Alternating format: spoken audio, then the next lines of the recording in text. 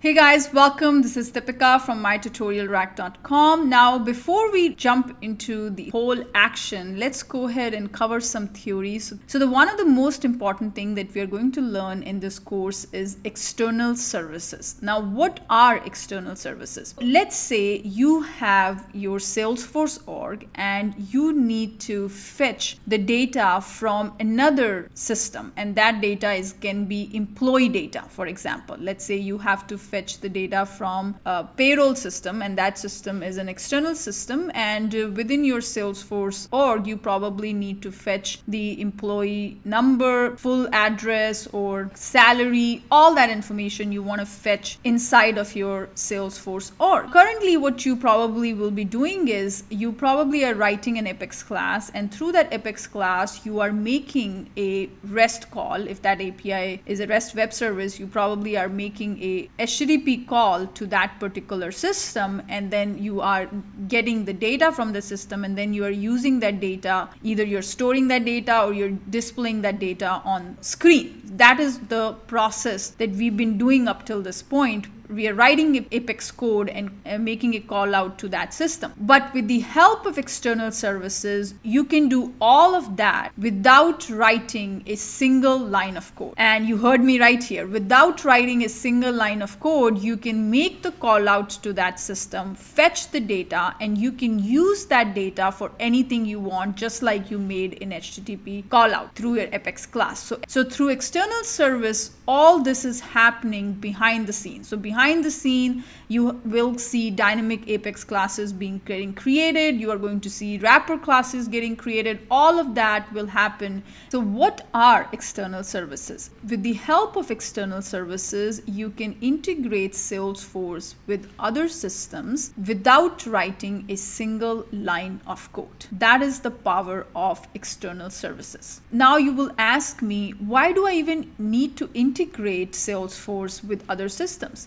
There can be tons and hundreds of use cases where you are currently integrating Salesforce with other systems. For example, if let's say you have an app where people are buying products and they enter a credit card number, then you're going to deduct that amount from using that credit card. So basically, behind the scene, you are making a call to those credit card APIs, sending them the credit card number of the customer, and in return they're giving you a response, or you're deducting that. So the credit card services are being called from your main app, but you don't kind of notice anything because this is happening behind the scene, but it is happening. So all the different apps that you use in day-to-day life, they're making calls to the other external system. It can be a credit card application that you're calling, or it can be a credit check. So if let's say you are applying for a loan and they're asking you for your social security number, what is happening is behind the scene, they are looking at your credit score and they are calling those APIs to fetch your credit score, your FICO score, and then based on your credit score, they are going to approve the loan or they're going to reject the loan. They are making that call to that credit check system, the application, and that is returning you a response, and based on that, you are making the judgment. A lot of times, you are automatically integrating with other services. You just don't know what's happening behind the scene, because from a business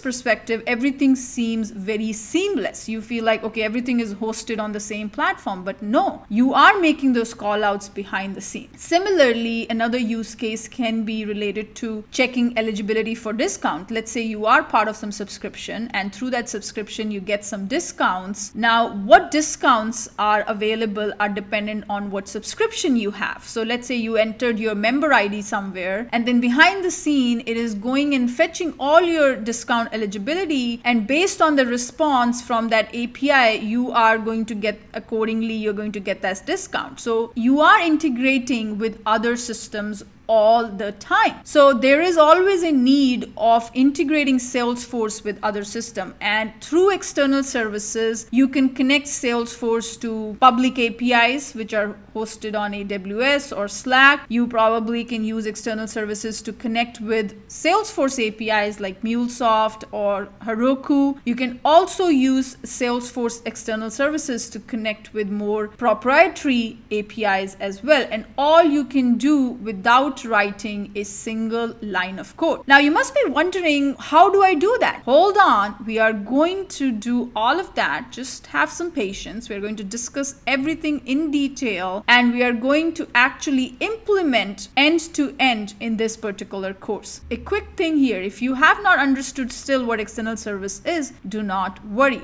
Once we implement this whole end-to-end system, you will understand everything. So just have some patience. Before we wrap up, here's a quick one-liner joke for you. What do you call an angry carrot? A steamed veggie. I hope you enjoyed it, and I'm going to see you in the next video. Take care.